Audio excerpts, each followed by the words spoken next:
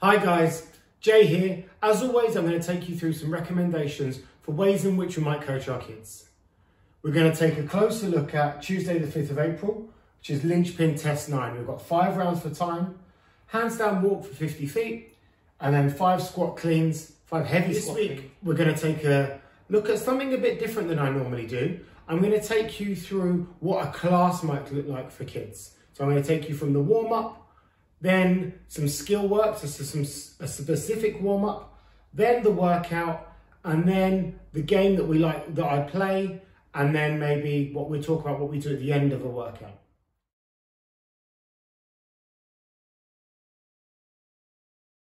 Okay, so as with almost all CrossFit classes, we're going to start with a whiteboard session, and we're going to keep that really short, maybe 2 to 3 minutes at most. We don't want to keep them at the whiteboard for too long. We want to introduce what the workout's going to be. We're going to talk them through the structure of the lesson, maybe some of your expectations, and then we're going to get them moving as quick as we possibly can. We're going to start off with our general warm-up. Now here we've got a warm-up which we're going to spend about 10 minutes going through this warm-up. So we're going to do 3 rounds of 30 seconds on, 30 seconds off, and that 10 minutes will include the explanation time and maybe clearing that stuff away, ready for the next part of the session. So we're going to do 3 rounds of 30 seconds on, 30 seconds off. So we've got some broad jumps in there. So this stimulus that we're going to get from those broad jumps would be that impact loading. Then we've got some bear crawls. So the children will rotate through these. They'll do 30 seconds of one, 30 seconds to transition to the next exercise. So 30 seconds bear crawl, we're stimulating the vestibular system here with our bear crawls, and I would probably do that over a shuttle, maybe 10 meters there and back for 30 seconds. And then we're going to increase the heart rate some more with some shuttle runs. So basically we're focusing on generally getting the children warm, and some ball to throw targets. So I'll give the children maybe a small bucket or a hoop, and I give them a couple of balls to throw into the target, and they're going to throw it into the target, run, collect the ball, run back to their starting point, and repeat that for 30 seconds. And then they can set themselves a little target to improve as they're moving into the 3rd and 2nd rounds. So just to recap, during this general warm-up, our stimuluses are going to be some impact loading from the broad jumps. We're going to stimulate our vestibular system with the bear crawls. We're going to be increasing that temperature for generally warming up with the sprints, and working on some coordination and some accuracy with the ball to throw.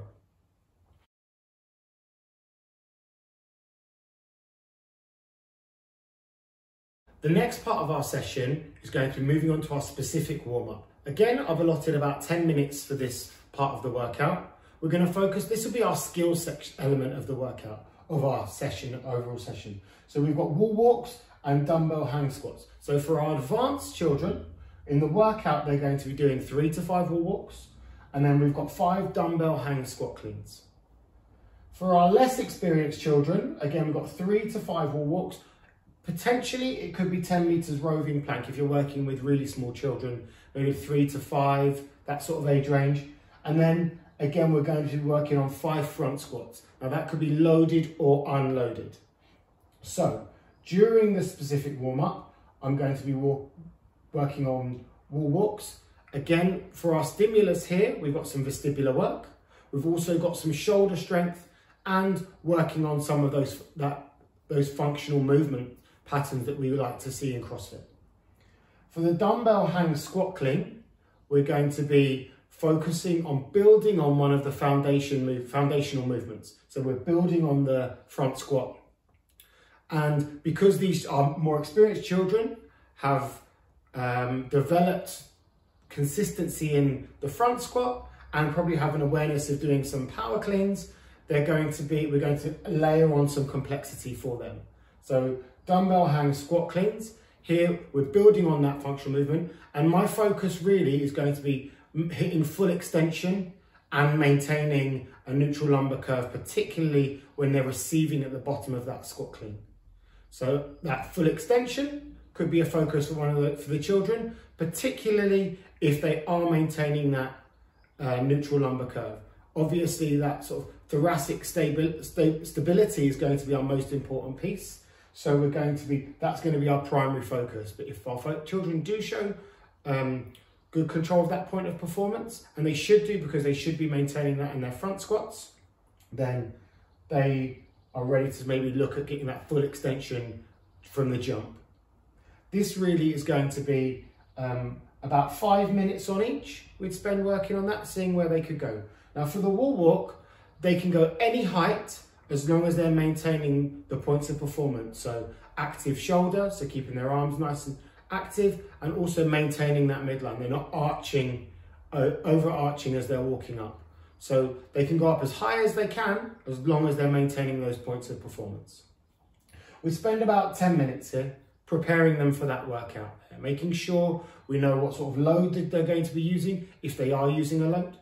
It could be that we're going to be establishing how high the children are going to go during that workout. And you'll see after about 5 minutes of where they might fatigue, where they might lose concentration, and that's where you'll direct your points of performance. After this, the children will be ready for their workout. So once the children have been prepared with the general warm-up and then the specific warm-up, we're going to take them through the workout. Now this workout that we've got today is AMRAP for quality, like I went through before. 3 to 5 wall walks, depending on their capacity. 5 dumbbell hang squat cleans, light dumbbells that they can move consistently well throughout the workout. I'm going to cap the workout off at 10 minutes. I've got an AMRAP in here for a couple of reasons. It allows you to control the pace of the workout, but it also allows you to stop everyone at the same time. So we don't really have those winners and losers. I have mentioned before that, there needs to be opportunities for the children to learn to win and lose. But during the workout part is probably not where we're going to be focusing on that. We're going to be focused on movement quality. We're going to be focusing on concentration. And we're going to be focusing on making sure that workout is a really fun part of the day, the session. If you are working on with less experienced children, it could be front squats. And that part of the specific warm-up there would be that front squat section there. You're going to keep the clock running for about 10 minutes. I did this workout with my children, and in about 10 minutes, they got through about 5 rounds each. And you'll see that my daughter was doing, she wasn't going quite as high on her wall walks, and also she was using a lighter load on the dumbbell hang squat cleans.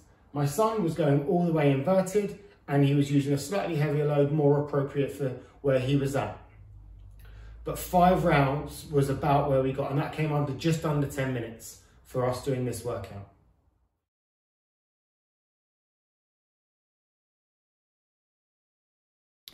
So as you can see, my son is going fully inverted and my daughter's not quite going so high, and that we decided on a height for her during the specific warm-up based on maintaining as many of the points of performance as possible.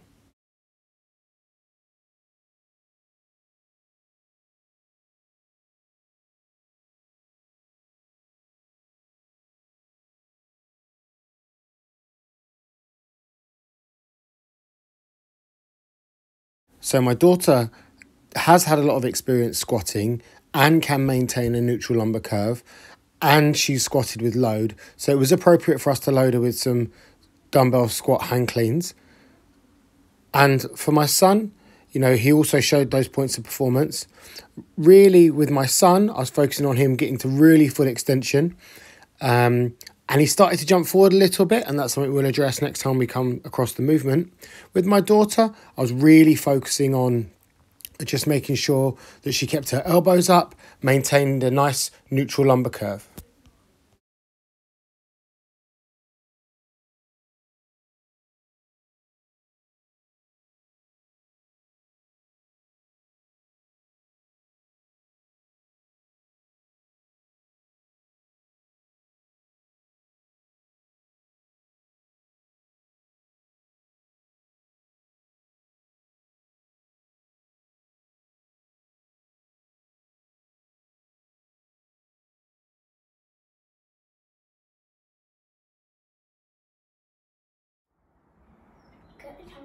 Yeah. Remember, bum back first. Okay. Stop. I want your feet a little bit wider. Good girl. Knees out. Go.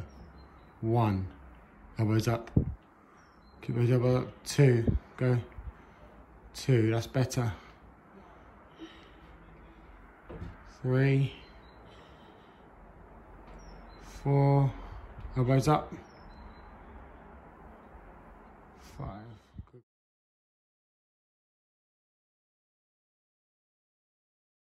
Now for the most important part of a CrossFit Kids session, the game.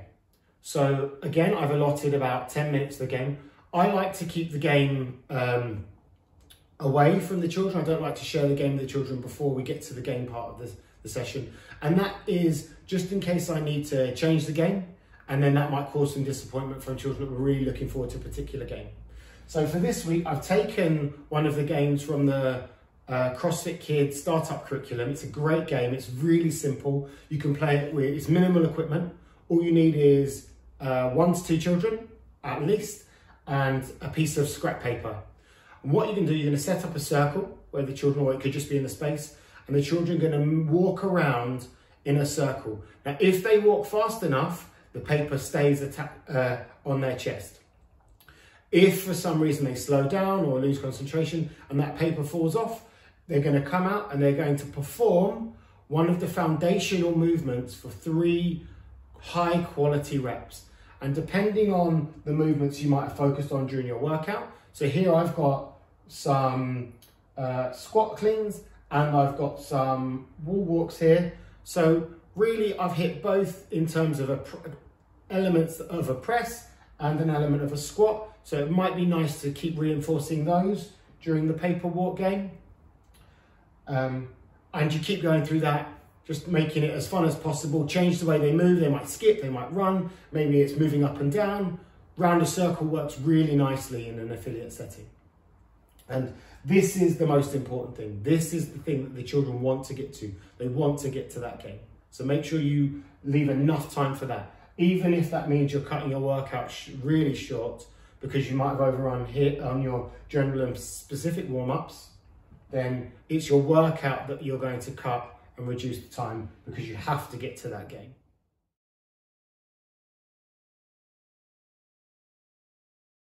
Really, the final part of our CrossFit Kids session is going to be either some sort of homework or challenge. There's lots of research to show that children are sort of in their best psychological state to learn and to remember information, remember knowledge, maybe even take on a new skill. So here it could be 5 minutes of answering some math questions. It could be there's some great challenges in the CrossFit Kids Startup Curriculum where you're asking the children some of the points of performance for some of the foundational movements.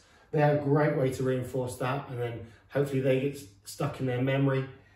Or it could be some extra skill work that you might be focusing on. And really, you start to do that with your older children, sort of pre-teen, sometimes some of your teen age groups.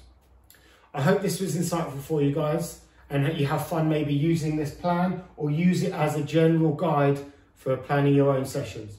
Thanks very much.